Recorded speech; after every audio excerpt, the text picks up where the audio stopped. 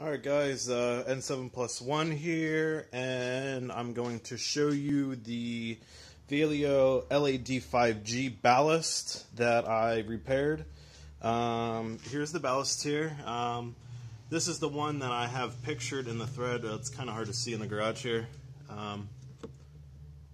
because lighting sucks in here, but this is the ballast that I cracked open in the thread that I made and repaired. The pictures are up, and so I wanted to make a video show you guys that the ballast I repaired here, and I'm gonna kind of fold it back in the headlight housing and throw a screw in to make sure it doesn't fall back out when I pop it back in the hole.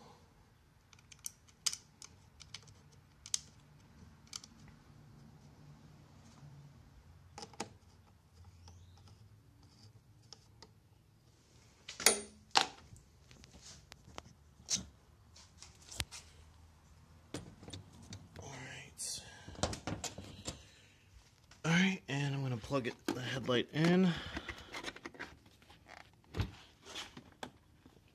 Alright, so I have the headlight just kind of sitting there. And let me turn the ignition on and turn the headlight on. The headlight's on.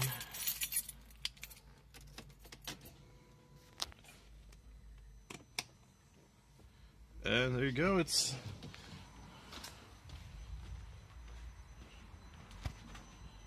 working just the same as the other one. So I have a third one there that needs to be fixed as well, which I'm going to take to work with me tomorrow and repair that one, since I ordered two of those ICs. And obviously that's the other side of the housing for the ballast. Once you take these apart, they do not go back together well.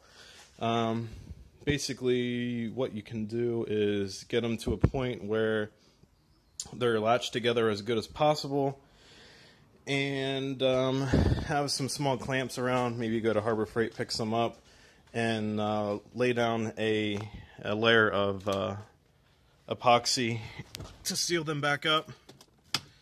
And there you have it, guys. See ya.